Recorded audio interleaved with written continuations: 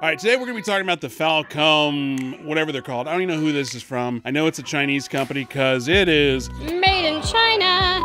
I don't know if the company is even Chinese. It says Ulanzi, but it doesn't really matter. But the whole point of these things is a whole ecosystem for quick releasing your different gear. Shotgun mics, lighting, monitors, anything. Falcom had a ton of variations, a ton of accessories that all were interchangeable, which made the whole quick release system ideal for a video production company. Well, I bought a ton of these. I'm not one of these guys that buys one and done. I'm like, ooh, that'll work. Obviously, I have to buy 20 of them. Can I put this down? This thing comes in two different sizes. The F38 and the F22. Sounds like jet fighters, but it's not. Naturally, I bought both of them. Both are Small as fuck. If I was in my garage and had a DSLR, what are those, the Rebels Canon cameras? These would be great because a Rebel is like, what, half a pound? But if you're using the gear where you're rigging out your camera, this little doohickey thing is not gonna do much. How are you supposed to trust thousands of dollars on like a half of an inch?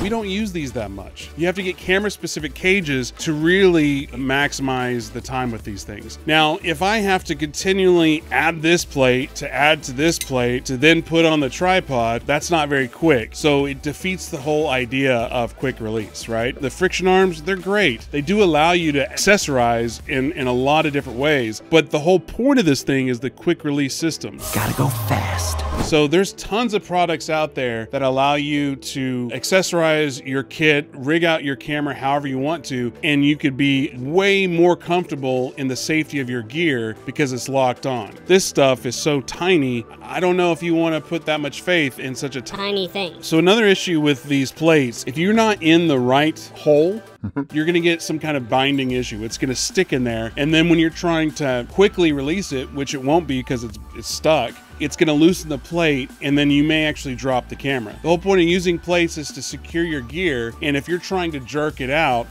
you might lose grip of your camera, especially if you have a battery plate, and then you're out several thousands of dollars. I almost dropped this bitch. I love the idea of the cage. This is the first cage that I've come across that feels like there's a purpose. It's a tool versus just an accessory. That being said, I don't want to buy 17 cages for all the cameras. Oh look, another camera. Well, this is the camera that has the cage on it. What's cool about this cage is the fact that you can pop it in here, you can pop it over here. Only if you're using the Falcom systems. This cage doesn't work with your standard RE plates. You would actually have to put an RE plate. This one is supposed to go into this guy. Boom. Crap. I messed up. Now it's stuck and I dropped the damn thing. Well, this ecosystem is extremely good if you're a solo shooter. If you're one guy, one gal, with all your gear and you need to quickly go back and forth with all the gear that you have. I want gear that's going to work for our lower end Canon EOS R. I say lower end because the Canon EOS R is still a nice camera, and also work for our Red.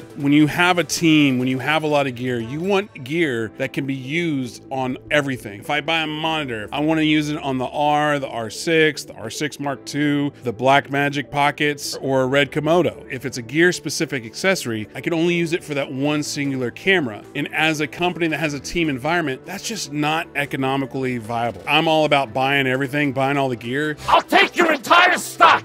But if we only use it for one purpose, that's not a smart business decision. Shit is expensive. And it's Chinese. Just like everything in the camera gear world, you can make it work. So if we want to have the Red be connected to the quick release plate, connected to the other quick release plate, connected to the Sattler, I don't even know what's going on anymore. you basically have to connect this thing. This is like 200 bucks for a plate. This plate got to connect with this plate, but then you got to connect this plate to this plate. Do you ever watch that shitty rig Instagram? That's what it feels like. When this gear is attached to each other, it doesn't give you confidence that you're going to put your $20,000 camera rig on this tiny plate. It's scary. These are great for like the solo cam, for the higher end stuff. Save your money, buy something else. If you don't listen to me and you do watch all those other YouTube affiliate shows or like, hey, buy this. You get this little multi-tool. I have never used this ever, but Sohail loves this thing. He uses it for pretty much everything. Other than a screwdriver, what is this for? It's just a screwdriver? Oh my God, Sohail, it's ridiculous. Buy this if you have a DSLR. If you're spending $1,000 on a monitor, don't put it on this thing. If you're spending a couple $100, you're fine.